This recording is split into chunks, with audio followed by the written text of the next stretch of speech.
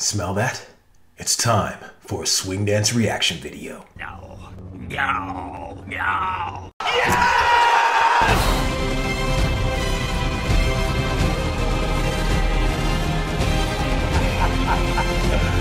Woo!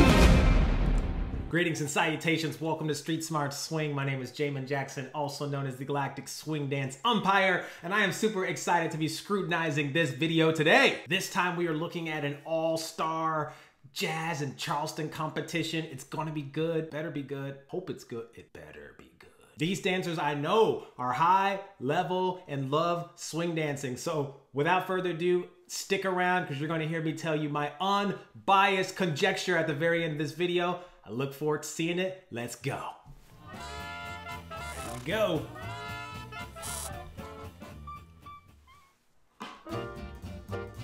Gustav.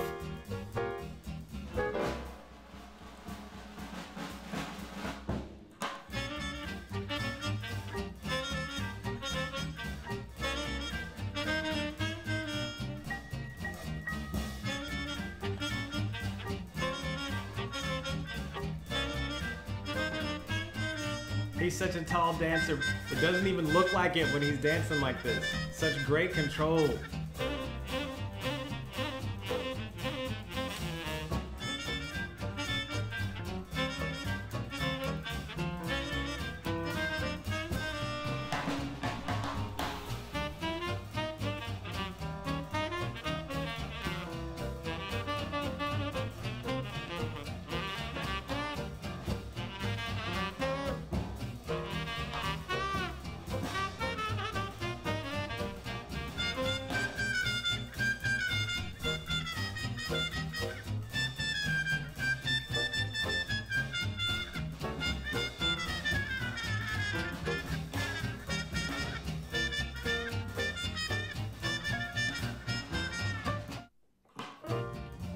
Tatiana. She's a monster. Solo jazz. Let's see what's going down.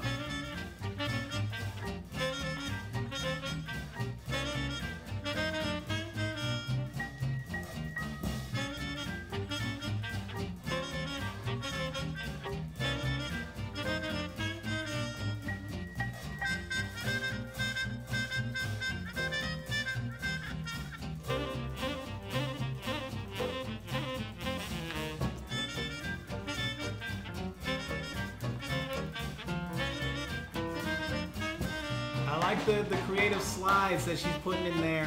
That's unusual.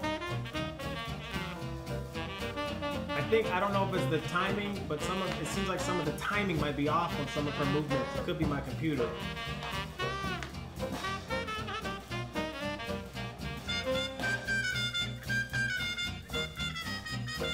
Oh, that was good.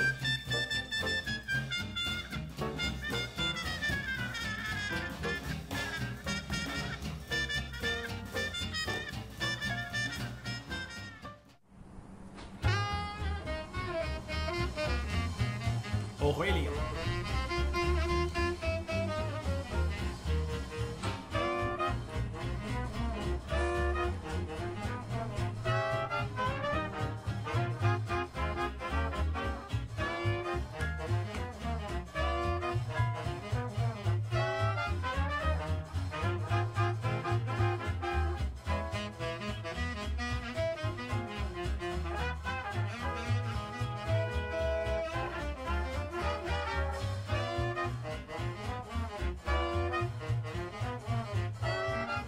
Something about his hands makes it look like he's almost doing some illusion tricks that I used to do in like hip hop slides and things. I love the illusion. I think it's the background too that helps.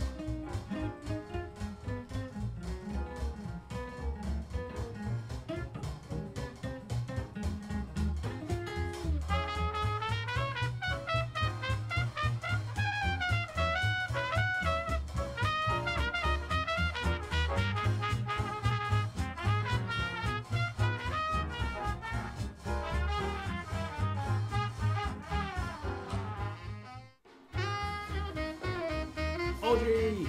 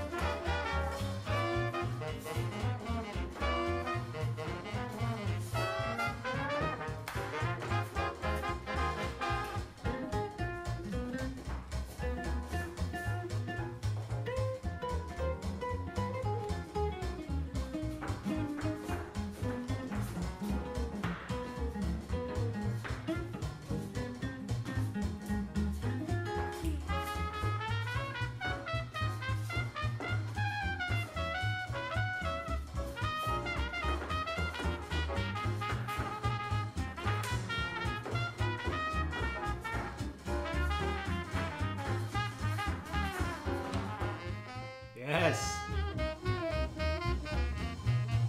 Time in. Oh, yes. I love her dancing.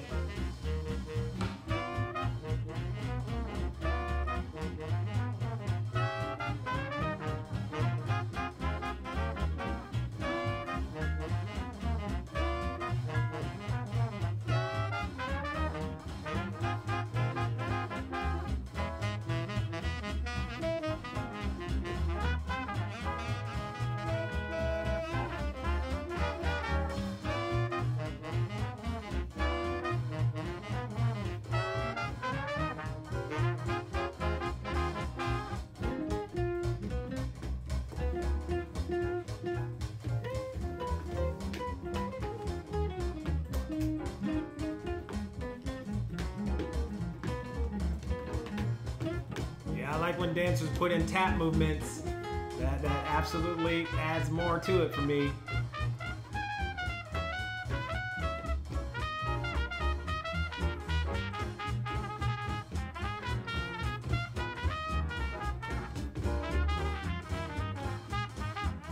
Yes.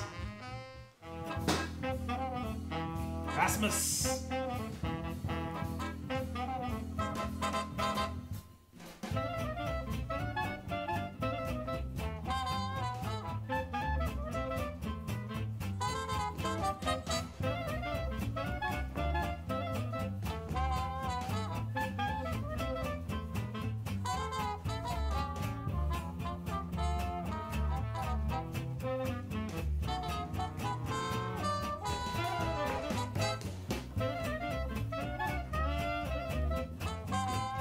So far, this is my winner right now.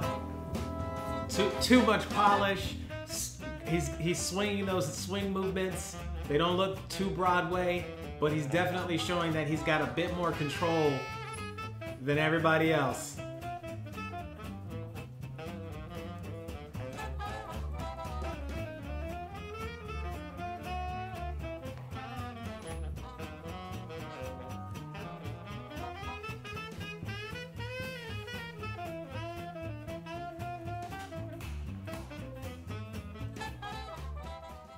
That was really cool. I like that one. Tiebreak.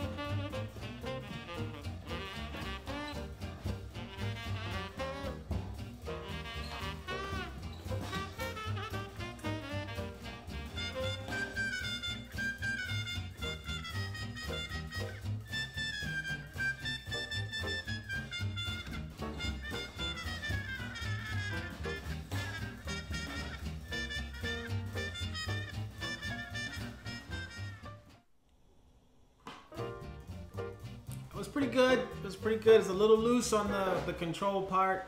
That kind of takes me out of it. When they got good ideas and then it's just not vintage enough. Something just goes wrong with me.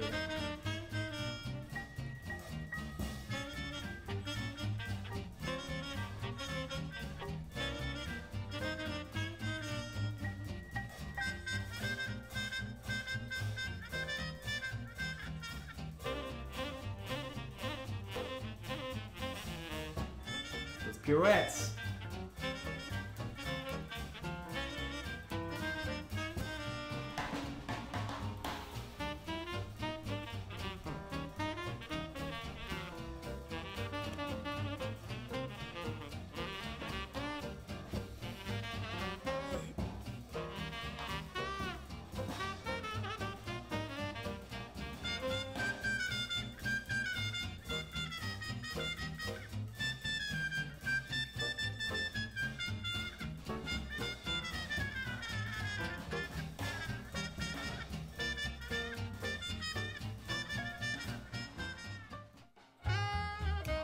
God, Italia.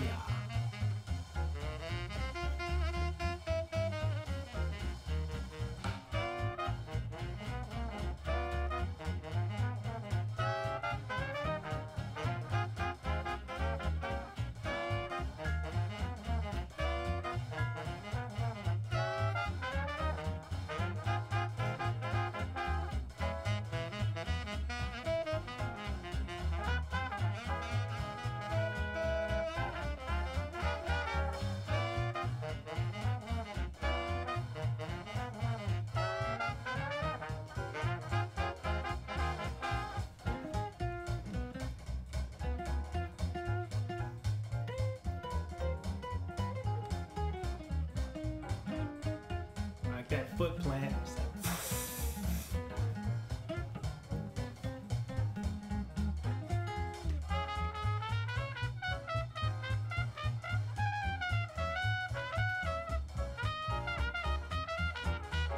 It's almost like she's doing the dishes. Like, man, I'm never that happy doing the dishes. Ever. Yes. We got Jerry Foots. Let's see what's up.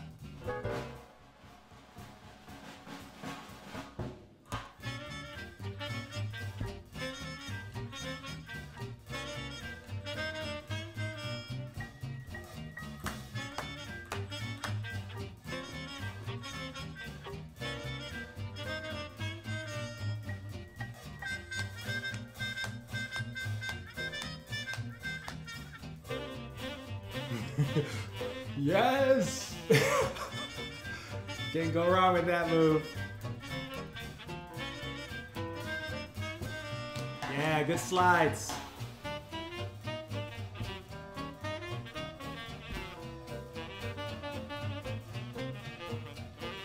Put that hammer time in there. I saw that hammer time. This is really syncopated. I like it.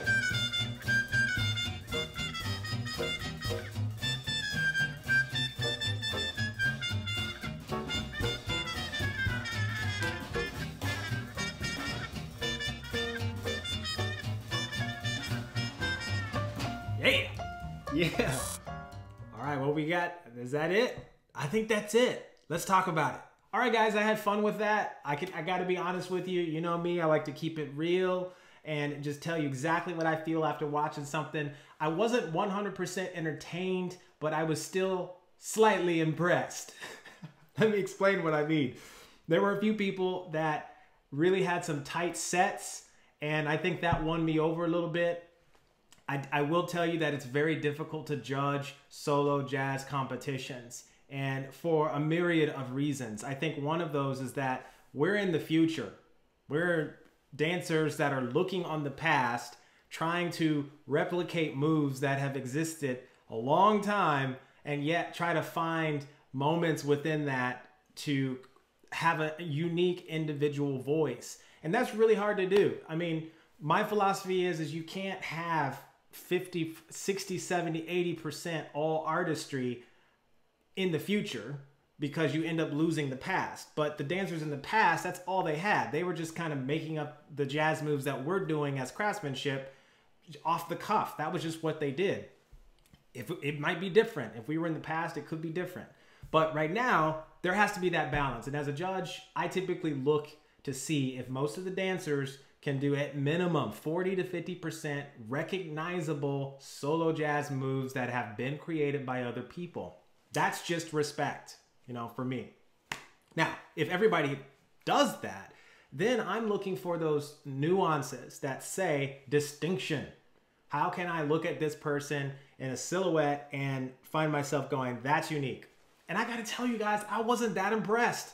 I just think everybody tends to think, okay, fast song means go right into the Charleston. Like, quick. That's it. And I feel like a lot of the dancers just are on automatic pilot. And it's hard. I'm being critical because it's hard. I even find it hard in my own dancing to take measured, calculated risks that are still respectable to the genre. Because you don't want to be too far in the art part without taking along all of the things that are recognizable. So with that said, I had 3 people that stood out. Three people that stood out to me. And it was for different reasons, though. Different reasons. So my third place, I'd have to say, was most likely Jerry. Jerry Foote. For me, he's a really awesome dancer. He kind of had the same journey I had. I was a dancer before getting into swing dancing, and Jerry was kind of like that too. You know, we had different dance backgrounds. I did a lot of hip hop too, like him. And so it was really difficult for dancers like us to be able to switch genres without leaving a vestige of our previous genre onto the new one. And so when I look at Jerry, there's a piece of me that's like, man, he's come a long way. I'm looking at just what he's doing in this one. I'm like, that's a vintage solo jazz dancer.